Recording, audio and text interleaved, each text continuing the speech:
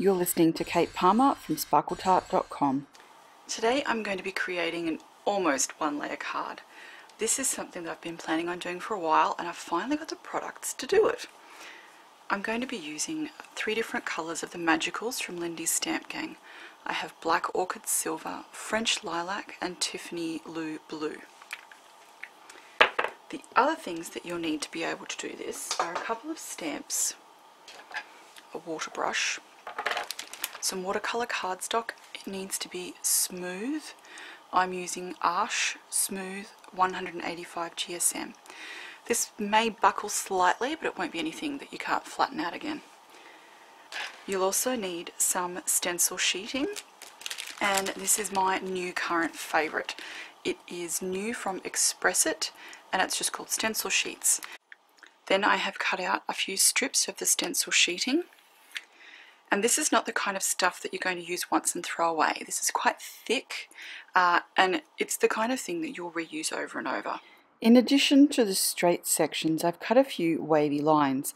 Now I'll be able to reuse these over and over for both hills, sections of cloud, mountains, even underwater scenes. Make sure you've pressed these firmly onto the cardstock so they make good contact. Now for the first section, which will be the sky, I'm going to add water using a large flat brush. This layer of water will allow the colours I'm about to add to blend and create a smooth, seamless colour. Now I'm adding the colour with the water brush. Pick up colour from the paint pot as a dry powder and apply it first where you want the colour to be darkest. As you gradually move the paintbrush out, there'll become less and less colour on there and the colour will become paler. Repeat this with each different colour, continuing to add and dip into the paint pot as you need a bit more colour to make sure you get a beautiful, strong tone, but still lovely and blended. Now, it's quite simple, this technique. All you need to do is keep going back in with the water brush, getting more colour from the little paint pot, and adding colour until you have the colour depth that you're after. Now, I like to keep adding colour until sort of there's none left on the brush. To make sure that you don't end up with things that look like lines, I'm also making sure I add a little bit of each colour into the previous areas. So I've got a little bit of the black just sort of in the corner where I started with the Tiffany Lou Blue. I've got a little bit of purple sneaking into the blue. I'm going back in now and adding some purple in the black, just so it looks like one sort of blended, graded, one piece rather than 3 stripy lines, which it very could easily do. Make sure that your water brush is nice wet at all times so that the colours blend without having to work too hard at it. If you find that you get any little blobs of Magicals, like just here, go back in with the wet water brush, clean it off, either remove them with the water brush or add a bit more water and blend them into your background. Now, between each colour, I've gone and cleaned off my brush on that little scrap of paper. For the final step, I'm adding a little of that Tiffany Lou Blue into the purple and into the black, and then I'm going to let it dry. Once dry, or at least partially dry, you can carefully peel off that sort of mountain section and move it a bit further down. Now, you may find that you've got a little bit of seepage underneath the stencil. This is easy to fix afterwards by adding a little bit of white gel pen. You'd almost never know it was there. Now I'm just moving this down and once again making sure it's nice and stuck as well as I can. For this next section, I'd like a lighter wash. I don't want the same colours in the sky and in the earth. So I'm mixing a tiny bit of powder with a little bit of water in the lid of the paint pot. Again, I'm applying it first where I want it to be darkest, but you'll notice this time I didn't add water first. Now the colours will still blend because I'm adding a wash of that palest colour all over the piece to begin with.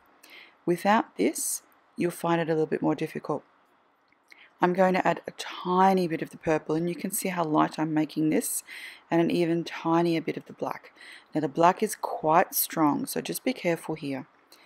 Now you may not be able to see it because I am going a little bit more quickly, but I did not take that initial Tiffany Lou Blue layer right to the top. I've left a tiny little bit of white paper that's completely dry between where I've done my sky and this next layer, and that's so that the colours don't bleed from one section to another.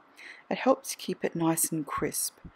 Now, as with the previous one, I'm just adding, a little of the black and a little of the purple into the blue, but I'm keeping this beautiful and light so it looks like the reflection of the sky on snow. Or that's what I'm hoping to achieve anyway. For the final layers, it's following the exact same process. So I'm waiting for the layer that I've been working on to be partially dry. Then I'm removing the stencil mask, adding the colours, leaving a tiny little section between the top and the bottom so that they don't touch and mingle, waiting for it to partially dry and adding a little bit more. Now just continue repeating this process until you are down to the bottom of your cardstock, at which point just remove the mask and repeat it on that last layer. Once it's completely dry, remove the adhesive mask and have a look. If there's any little imperfections, this is the time to fix them up. Now if there are any imperfections, like this little bit of blue or this little bit of grey, you've got two choices. You can either trim the card so that it's a little smaller and cut them off, or you can use a white gel pen to just touch those up. The sparkle and shimmer from this is as gorgeous as I would expect, and it just looks so subtle. It's now ready for a little stamping just to finish it off.